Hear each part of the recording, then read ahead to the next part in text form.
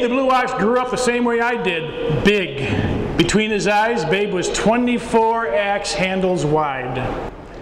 Because there's nothing more precious than our kids, and frankly, there's nothing more important than helping them. If I can just leave them with one inkling of inspiration to believe me when I say reading is important, I have a secret just for you. You see, I'm not real. If you can read, you can do just about anything is one of the most true statements you can ever imagine. And so to me, it's this precious time we take away from the rush of busyness of everyday life and reach the real people in our country and in our state and in our districts that matter to me most.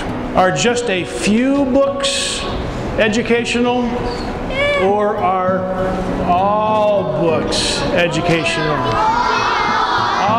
Books, that's right. So if I can plant the seed both in the kids' minds and parents' minds that reading is that important, they'll always find opportunities. It doesn't have to be 45 minutes, it can be 5 minutes. And the aggregation of 5 minutes throughout the day, the week, the month, and the years is what really inspires kids to enjoy and appreciate the value of reading.